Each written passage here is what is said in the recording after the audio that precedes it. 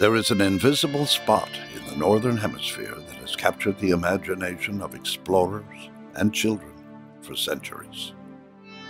No country owns it, although many covet it. It has no economic value. Its importance is strictly symbolic, yet for that reason alone, the North Pole is beyond price. Open for debate is who can claim to have been the first to stand at the top of the world, where all the lines of longitude converge. The controversy has never been settled.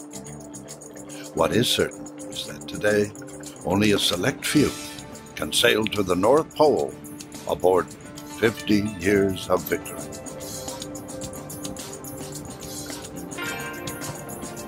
The largest nuclear-powered icebreaker in the world generates 75,000 horsepower. Immense power is essential in crushing through Arctic sea ice that can be as much as 3 meters or 10 feet thick.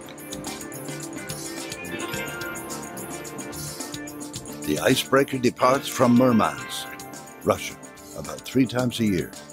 She sails on the tide into the midnight sun on a northbound journey. Even with the vessel's massive power, it can take as long as 6 days to reach 90 degrees north.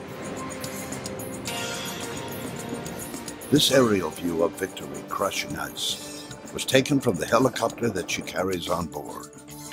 The chopper is used for ice reconnaissance, as well as sightseeing.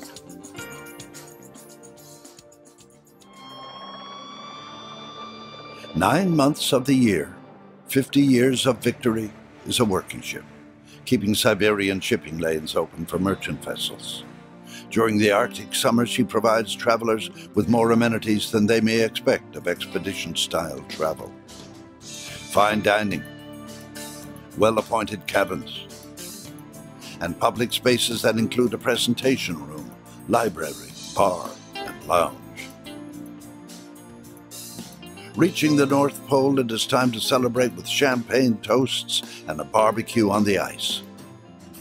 Travelers have their picture taken to commemorate their membership in what is still one of the most exclusive fraternities in the world. During the southward journeys, shore landings are made in Franz Josef Land. The archipelago provides habitat for walrus and polar bears.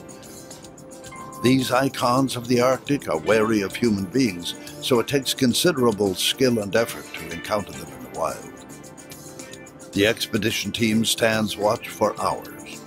Sightings have been known to occur after midnight. But as daylight is endless, travelers eagerly rise when the announcement is made that a polar bear has been sighted. This amazing expedition to the top of the world would be impossible without the power of 50 years of victory.